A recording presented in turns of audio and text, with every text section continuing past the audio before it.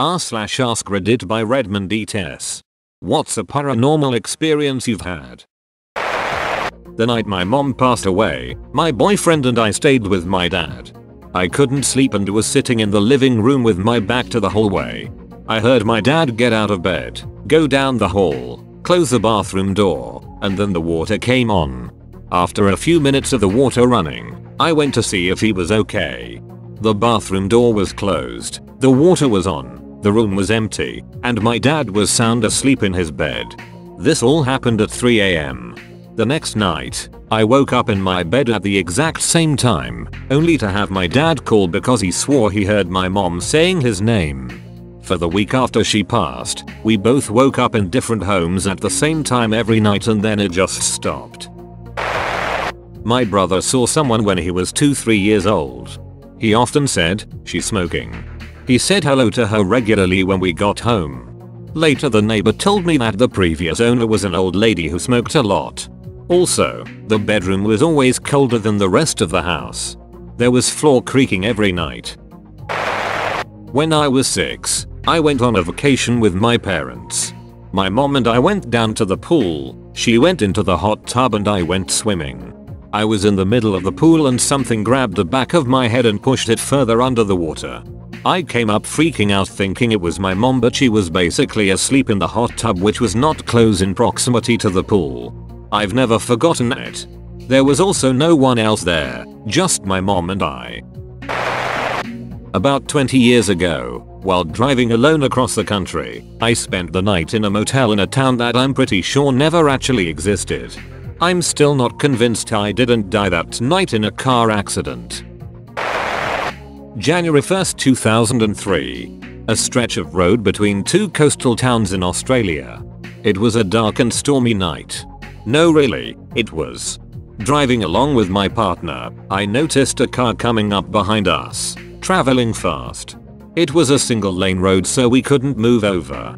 I said to my partner, "This guy is in a hurry, let him overtake you."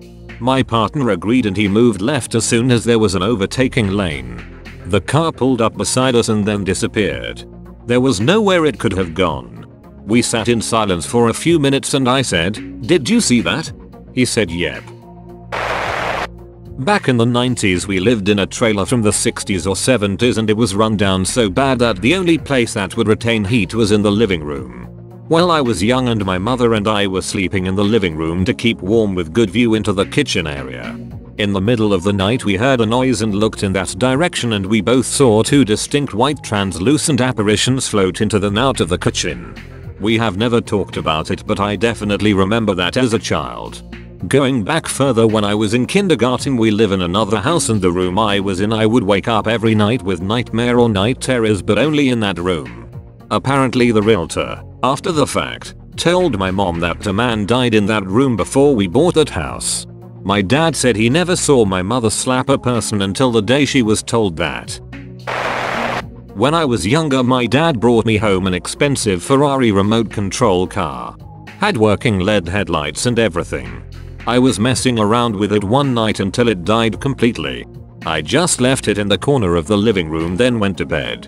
Next morning about 6 AM I'm getting out of the shower and the car's headlight were on and it was facing the bathroom door right outside of it. I was the only one awake.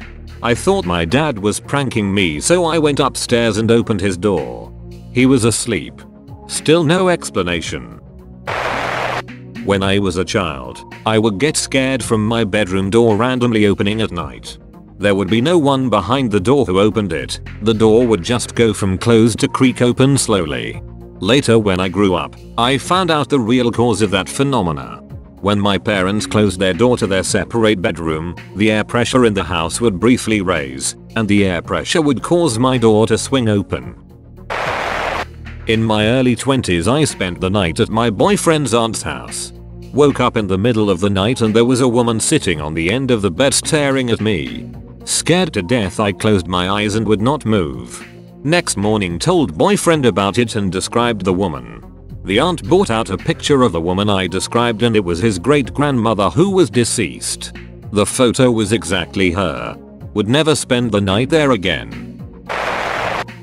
Not sure if paranormal, but it was a strange experience. I had to be to work early one morning, but I forgot to set my alarm the night before. At the time I would have had my alarm set for, a piece of artwork on my wall basically exploded off of the wall and broke into a bunch of different pieces. Absolutely no explanation for it, but it saved me from being late. I used to live in a house in the UK. Built hundreds of years ago. The landlords would always say they thought it was haunted. Well, in the townhouse, I was on the 3rd story up all alone one day. There were cracks in the door that kept getting visibly bigger and bigger. I was lying there just looking at them when the lights that shine through the cracks turned dark as if someone had just walked past the door. Also, I heard someone whisper mine and my siblings' names into my ear while I was just laying there in bed. I was young and terrified, lol. When I was a kid, about 5 or 6 years old, we would usually celebrate Christmas or New Year at our ancestral house in the province. On one of those nights, there was a power outage. Me and my cousins were left upstairs as the adults were preparing dinner downstairs. My playful cousins played hide and seek. I was just there in the living room sitting quietly while playing brick game, the one with the backlight. When I looked up, I saw an old lady sitting on the rocking chair and she was playing cards. She smiled at me and said, "Nina Muai Hermosa." I smiled back and just asked if she's been sitting there for a while and apologized I didn't notice. She just kept quiet and kept playing with her cards. Dinner came. We were all called. After saying grace, I asked my mom, "Mommy, aren't we going to ask Lola upstairs to come have dinner with us?" They were all wondering who I was pertaining to because there wasn't any old woman in that house. It was years after I returned to our ancestral house. That's when I saw an old photo hanging on the wall at my grandfather's dental clinic. Back then dental clinics are based at home. Apparently it was my great-great-grandmother. I never met her. She died decades before I was even born. It was years further when I figured out what she told me, when my grandmother went home from the US and stayed for several months with us and spoke in Spanish. Dunno, but that phrase always stuck on me.